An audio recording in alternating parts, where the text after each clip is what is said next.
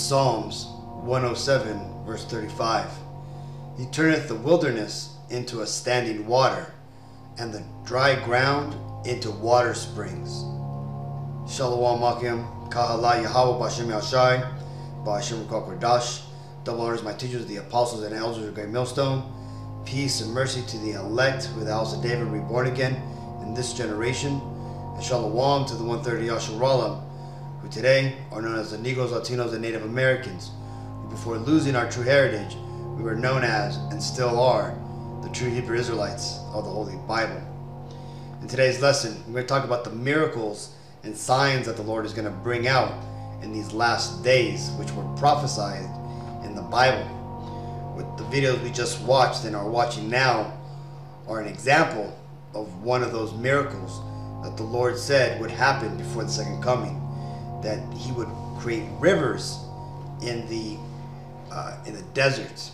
Now let's go ahead and read this. This is it says the Wadi Ali Ramah flows again in the Saudi desert. It says the heavy rains that have swept through Saudi Arabia over the past 2 weeks have not only brought flooding to urban areas, but quite the opposite. The most intense and extensive than usual rainfall has had the merit of irrigating Wad al-Ramah, one of the longest river systems in the kingdom, which had been almost dried up for years and was partially blocked by sand dunes.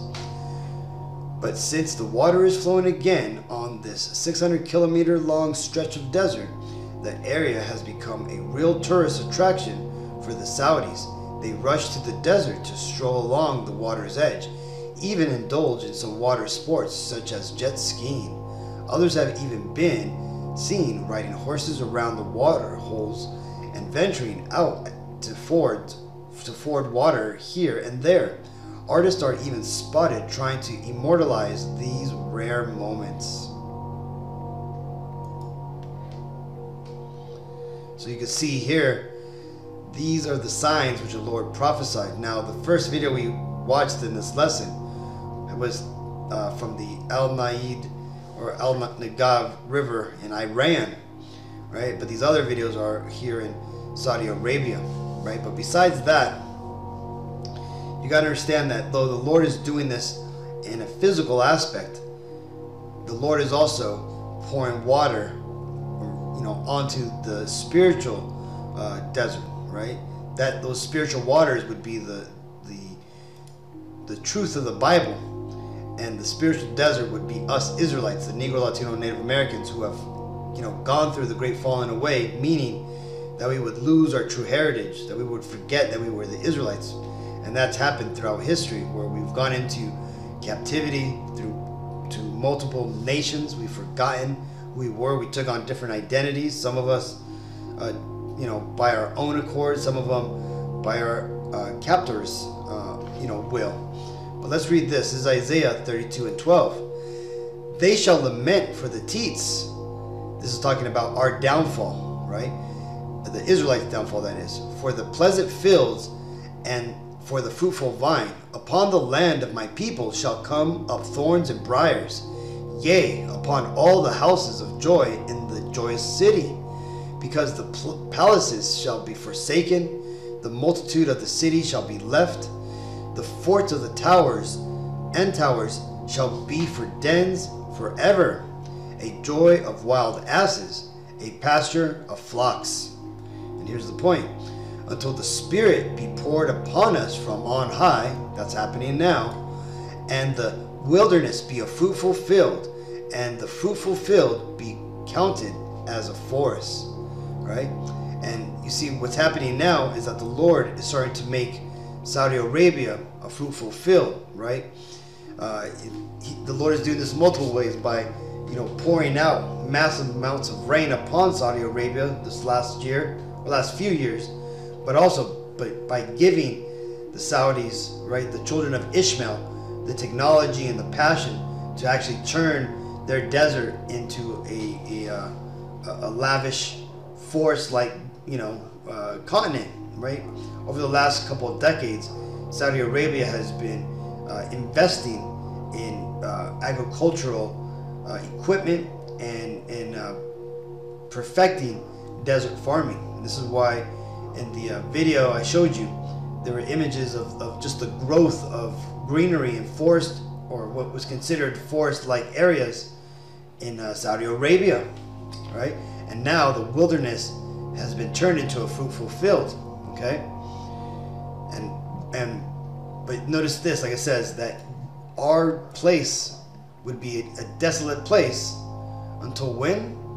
Until the Spirit be poured upon us. Now that's what's happening, starting with Abba Bivens back in the 50s, right? The Lord started to awaken the Israelites by first waking up the prophets, right? Bringing this knowledge back into the earth, little by little, perfecting it by the men of the Lord, right? Like in the One West schools, the apostles who have refined this truth and have made it more perfect, right? And that's ultimately what's happening now. The Lord has poured His Spirit from on high, okay? And just as He's doing that, He's also fulfilling the physical aspect of these prophecies. This is Isaiah 41:18. I will open rivers in high places and fountains in the midst of the valleys. I will make the wilderness a pool of water and the dry lands springs of water. And was that not what we just watched in those videos of those that the dry land had turned into springs of water? So much so that water was even gushing out of some of those crevices. See? So that right there is a physical representation of what's happening spiritually amongst the nation of Israel, amongst the Negro, Latino, Native Americans.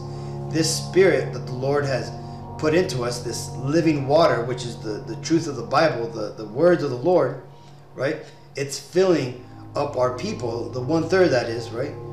Because again, this truth is going out and it's reawakening us. It's quickening the spirit of our people, and we're now coming back. At least 1/3 of our people are, right? We're taking in that spiritual living water, and we're coming back to life, right? We're springing up, you know, as what does it say? We're springing up.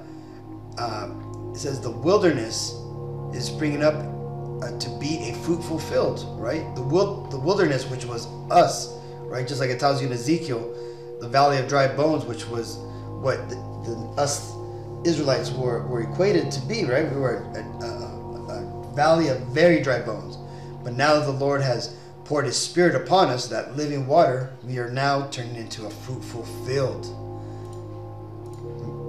Here's another video of what's going on over there in Saudi Arabia. Now this took place in 2020, but just showing you, man, how the Lord is fulfilling His prophecies, right? Things that were written in Psalms, which was about Psalms was about 1000 BC. Oh, I'm sorry, about 1,000 years before the Messiah came on the scene, right? And Isaiah, which was about 600 BC. See, look at this, right? These are rivers and springs in the wilderness that have, you know, sprung up. The dry places are now as pools of water. See, and this right here is a perfect spiritual representation of what's going on to us Israelites, right? We are now being filled with that living water that the Lord said He would pour out upon us, so that way He could reawaken us, call us back to our true heritage. Right? This is what's happening to us, right?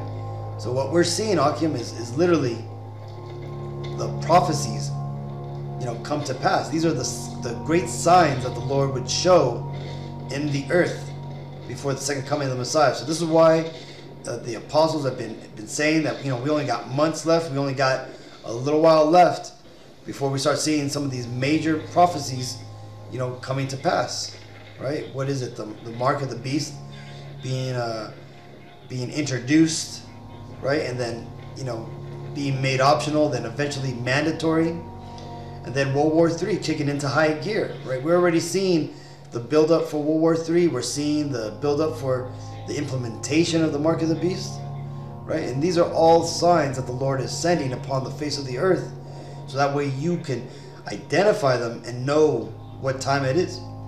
You know? This is Isaiah 43:19. Behold, I will do a new thing. Now it will spring forth. Shall ye not know it? I will even make a way in the wilderness and rivers in the desert.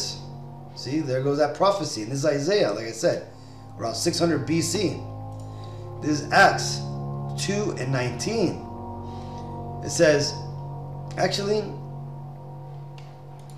let me start on 18. It says, and on my servants and on my handmaidens I will pour out in those days, right, the last days, of my spirit, and they shall prophesy, right?